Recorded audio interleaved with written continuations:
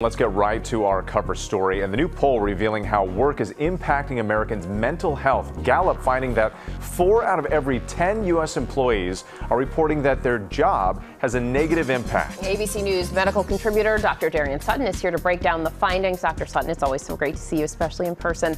That is 40% of workers saying the same thing. Break that down for us. It's concerning findings that we were talking about before the break.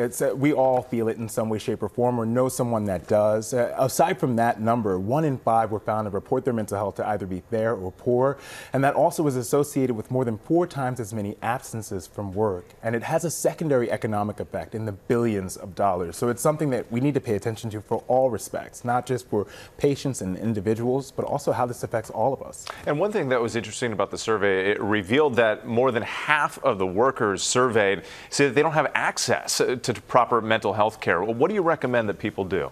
You know, first and foremost, building boundaries between your work and your life and understanding that you are important and have a personal life outside of that work and that you're defined not by work, but by who you are. Also, if you have any ability, meditation, mindfulness, these are great works that we can work on.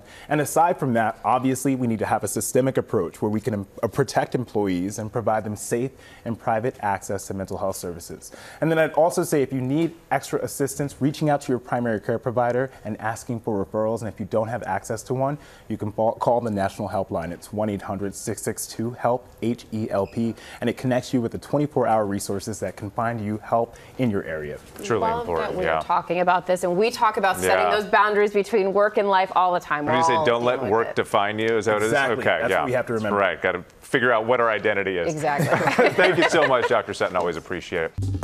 Well, hey there, GMA fans. Robin Roberts here. Thanks for checking out our YouTube channel. Lots of great stuff here. So go on, click the subscribe button right over here to get more of awesome videos and content from GMA every day, anytime.